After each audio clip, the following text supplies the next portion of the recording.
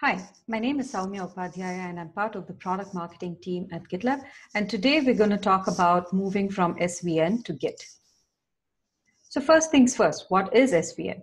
So SVN was founded in 2000 by Collabnet and is now developed as a part of the Apache Foundation.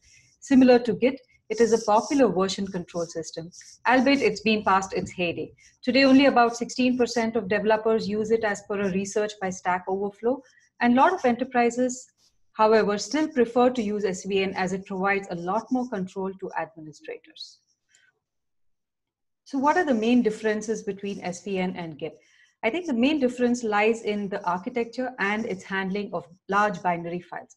In fact, most of the users or organizations that still do use SVN continue to use it for its convenience with large binary files. We also support large binary files since 2015. We'll talk about that later. But organizations still consider SVN to be handling large binary files a lot better. From an architecture point of view, SVN is a centralized architecture where every change is maintained on a central server. The benefit of this is that synchronization is much better. However, if it is not set up adequately for high availability and disaster recovery, such a centralized server can tend to be a liability as it may or may not crash exactly when you require it. So compared to it, Git is a distributed repository. It ensures that code can be pushed and committed locally and independently of the main repository. This makes versioning lighter on the network traffic. Also, the architecture is better for merging repositories as well. This is simply because the ability to merge code from multiple contributors is the main focus of Git, and the architecture was built to enable community collaboration. Ask a developer today about Subversion and be sure to be faced with this statement. Possibly many of the young developers haven't even heard of SVN today. So why would a customer want to move away from SVN? So there are three key reasons that we see. The first is a majority of developers today use Git. As per the Stack Overflow survey that I mentioned earlier, close to 90% of developers use Git. All the cool kids use it. All the young kids, of course, use it. So it's a lot easier to attract and retain talent for Git compared to Subversion, which is now an increasingly rare talent to find. So currently, majority of the workforce is distributed, as we all know, with more than one location or office for the workforce. In such a scenario, the development experience would be degraded if the development platform is network intensive, which is the case with SVN, and makes pushes and commits take too long, as it is the case with SVN as well.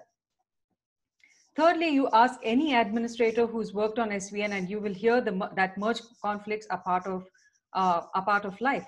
Why? Because handling merge conflicts in SVN is complex and time consuming. Additionally, commits and pushes take way too long. Anecdotally, I've heard that it takes about 3 minutes per push, which does not really serve the purpose of requiring frequent pushes to the repo, which is good development practice. Git, on the other hand, makes branching and merging a lot easier, with simultaneously multiple developers being able to work on the same piece of code, and handling merge conflicts is a lot easier in Git. So let's take an example of Waldheim, which is a reference customer for GitLab.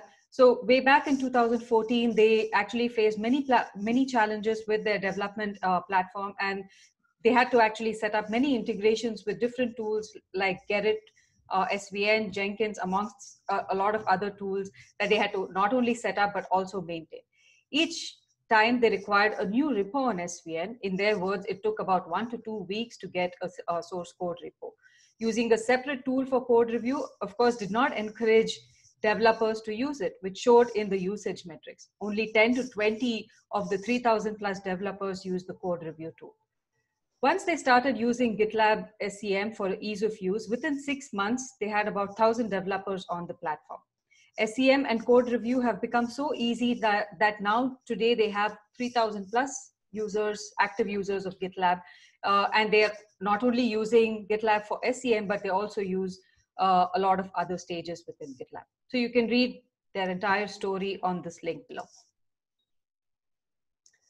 So do we support a customer moving from SVN to GitLab? Yes, we do. There are two key approaches. The first is that a customer would need to maintain both repositories mirrored with each other, we use a third-party tool called SubGit, which is paid for enterprises. Both repos are synced frequently, and this helps to smoothen migration issues.